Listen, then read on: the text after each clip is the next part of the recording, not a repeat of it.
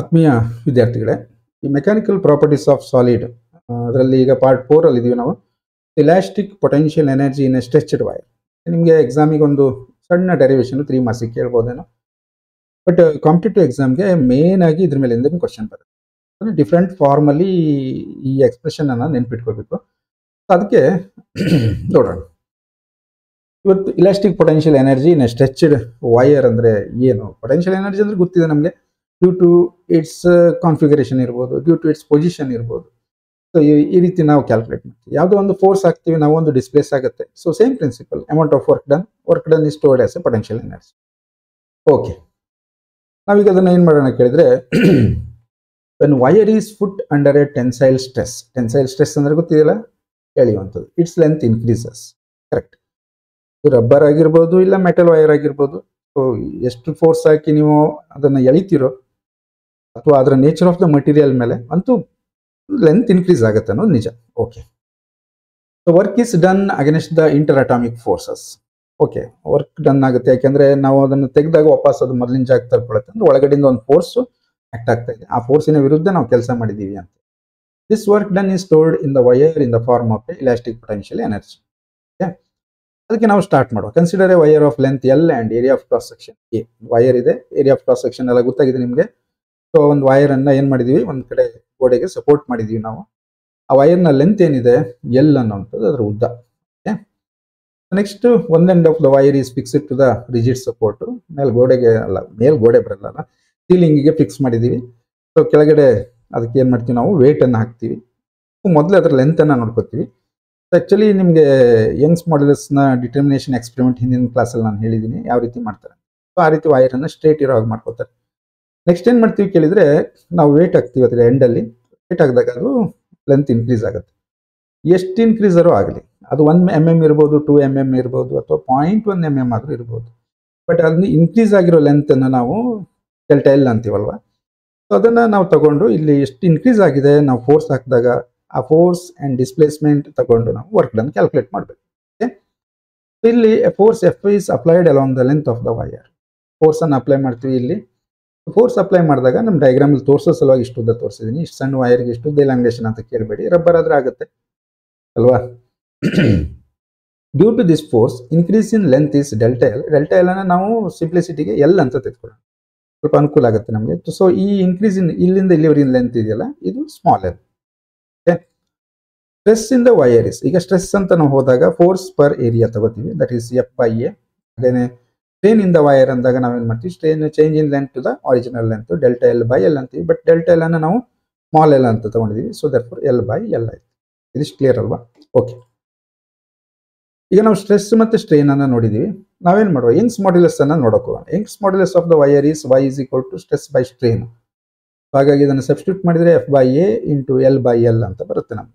Stress into strain ಅಂತ ಗೊತ್ತಾಯ್ತು. Stress into ಅಲ್ಲ, ಸಾರಿ, ಸ್ಟ್ರೆಸ್ ಬೈ ಸ್ಟ್ರೇನ್. ಹಾಗಾಗಿ ಇದು ಸ್ಮಾಲ್ ಎಲ್ ಕೆಳಗಡೆ, ಕ್ಯಾಪಿಟಲ್ ಎಲ್ ಮೇಲ್ಗಡೆ ಬರುತ್ತೆ.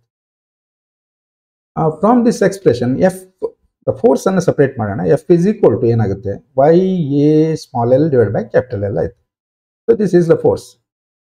ಈಗ ನಾವು ಏನು ಹೇಳುವ ಕೇಳಿದ್ರೆ, ಅಲ್ಲಿ 0 ಸ್ಟಾರ್ಟಿಂಗ್ ಲೆಂತ್ ಇಂದ ಮತ್ತೆ extra length small L increase ಆಗಿದೆಯಲ್ಲ. So throughout the process force constant ಇರಲ್ಲ ಮಕ್ಕಳು. ಅಂದ್ರೆ ಇಲಾಂಗೇಷನ್ ಆಗೋ ಸ್ಟಾರ್ಟಿಂಗು ಇಲಾಂಗೇಷನ್ ಜಾಸ್ತಿ ಇರ್ಬೋದು, ನಂತರ ಕಡಿಮೆ ಆಗಿರ್ಬೋದು. ಸೊ ಇಲ್ಲಿ ಫೋರ್ಸ್ ಮತ್ತೆ ಲೆಂತ್ ನ ನಾವು ನೋಡುವಾಗ ವೇರಿಯೇಬಲ್ ಅಂತೀವಿ ನೋಡಿ, ವರ್ಕ್ ಎನರ್ಜಿ ಪವರ್ ಅಲ್ಲಿ ಹೇಳಿದ್ವಿ. ಸೊ ಅದಕ್ಕೆ ನಾವು ಏನನ್ನುವ ಅಂದ್ರೆ, ಒಂದು ಸ್ಮಾಲ್ ಇನ್ಫಿನಿಟಿಸಿಮಲಿ ಸ್ಮಾಲ್ ಅಂತ ಒಂದು ಲೆಂತ್ ಅಲ್ಲಿ ಫೋರ್ಸ್ ಕಾನ್ಸ್ಟೆಂಟ್ ಇದೆ ಅನ್ಕೊಳ್ಳೋಣ. ಹಾಗಾಗಿ ಸಣ್ಣ ಒಂದು ಲೆಂತ್ ಇನ್ಕ್ರೀಸ್ ಆಗ್ಲಿಕ್ಕೆ ಆಗಿರೋ ಕೆಲಸವನ್ನ ನಾವು ಡಿ ಡಬ್ಲ್ಯೂ ಅಂತ ಕರಿತೀವಿ. D W is equal to F into D L. ಇಲ್ಲಿ ಎಫ್ ಕಾನ್ಸ್ಟೆಂಟ್ ಇದೆ ಅನ್ಕೊಳ್ಳಿ, ಕರೆಕ್ಟ್ ಅಲ್ವಾ? ಹಾಗಾಗಿ ನಾವೇ ನೆಕ್ಸ್ಟ್ ಏನ್ ಮಾಡೋಣ, ಎಫ್ ವ್ಯಾಲ್ಯೂನ ಸಬ್ಸ್ಟಿಟ್ಯೂಟ್ ಮಾಡೋಣ. ಇಲ್ಲಿ F value find out ಮಾಡ್ಕೊಂಡಿದ್ದೀವಲ್ಲ, so ಅದನ್ನ ಸಬ್ಸ್ಟಿಟ್ಯೂಟ್ ಮಾಡೋಣ. ಅವಾಗ small work done D W is why A L divide by L. F ವ್ಯಾಲ್ಯೂನ substitute ಮಾಡಿದ್ವಿ ಇಂಟು ಡಿ ಎಲ್ ಆಯ್ತು. ಓಕೆ, ಸೊ ಈ ಸಬ್ಸ್ಟಿಟ್ಯೂಟ್ ಆದ್ಮೇಲೆ ನೆಕ್ಸ್ಟ್ ನಾವೇನ್ ಮಾಡುವ ಅಂದ್ರೆ, total work done find out. To find total work done in increasing the length of the wire. ಇಲ್ಲಿಂದ 0 ದಿಂದ L ವರೆಗೆ ಅಲ್ವಾ. From L two L plus L ಅಂದ್ರೆ ಇಲಾಂಗೇಷನ್ ಬಗ್ಗೆ ಮಾತಾಡೋದಾದ್ರೆ, ಸ್ಟಾರ್ಟಿಂಗ್ ಇಲಾಂಗೇಷನ್ 0 ಇತ್ತು, 0 ಟು ಕ್ಯಾಪಿಟಲ್ ಅಲ್ಲ, ಸ್ಮಾಲ್ ಎಲ್ ಇಲಾಂಗೇಷನ್ ಆಗಿದೆ. So that is W is equal to 0 to L Y A L by L into D L. Integration ಕಲ್ತಿದ್ರಿ ಅನ್ಕೋತೀನಿ. ಕಾನ್ಸ್ಟೆಂಟ್ ಎಲ್ಲ ಹೊರಗಡೆ ತಗೊಳ್ಳಿ. ವೈ ಯಂಗ್ಸ್ ಮಾಡ್ಯುಲಸ್ ಒಂದು wire constant, A cross section area constant, initial length of the wire constant, ಇಷ್ಟು ಹೊರಗಡೆ ಬರುತ್ತೆ. Change in length ಉಳ್ಕೊಳ್ಳುತ್ತಲ್ವಾ, ಈ delta L ಬದಲು ನಾವು ಸ್ಮಾಲ್ ಎಲ್ ಯೂಸ್ ಮಾಡಿದ್ವಿ.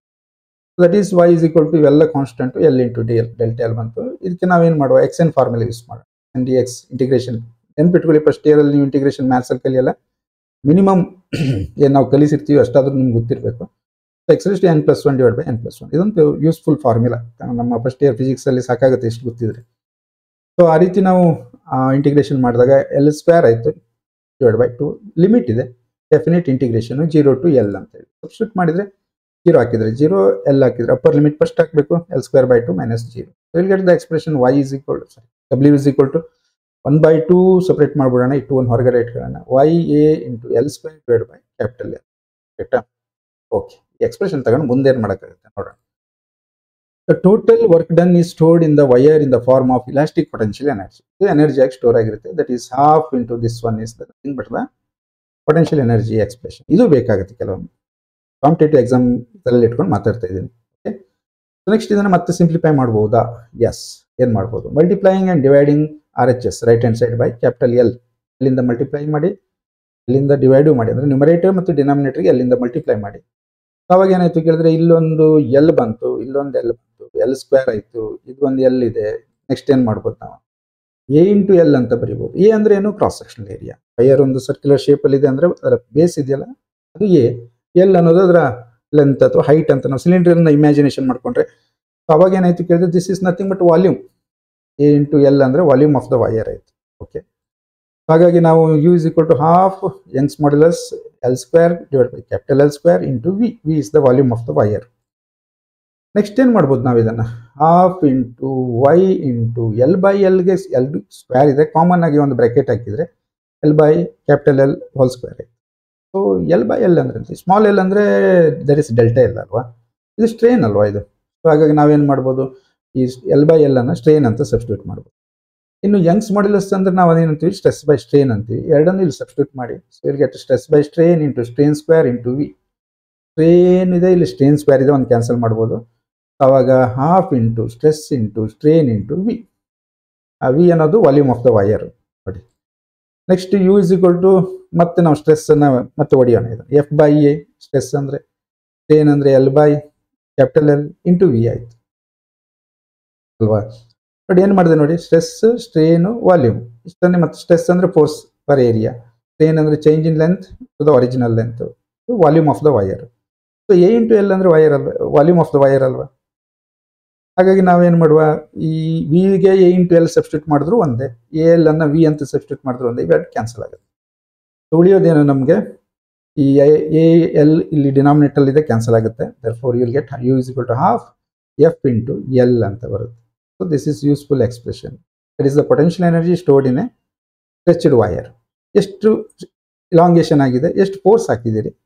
ಸೊ ಫೋರ್ಸ್ ಅಂದರೆ ನೀವು ವೇಟನ್ನು ಹೆಂಗೆ ಮಾಡಿದರೆ ಏನಾಗಿರುತ್ತೆ? ಎಮ್ ಇಂಟು ಜಿ ಆಗಿರುತ್ತೆ. So this is the expression for the potential energy stored in a stretched wire. ಮತ್ತೆ ಇದನ್ನು ನಾವು ಮತ್ತೆ ಕಾಂಪಿಟೇಟಿವ್ ಎಕ್ಸಾಮ್ನಲ್ಲಿ ಯೂಸ್ ಮಾಡೋದಾದರೆ ಮುಂದಕ್ಕೆ ಹೋಗೋಣ. ಸೊ ಪೊಟೆನ್ಷಿಯಲ್ ಎನರ್ಜಿ ಎಕ್ಸ್ಪ್ರೆಷನ್ ನಮ್ಗೆ ಇಲ್ಲಿಂದ ನಾವು ಮತ್ತೆ ಕನ್ವರ್ಟ್ ಮಾಡೋದಲ್ಲ, stress into strain into V ಅಂತೇಳಿ.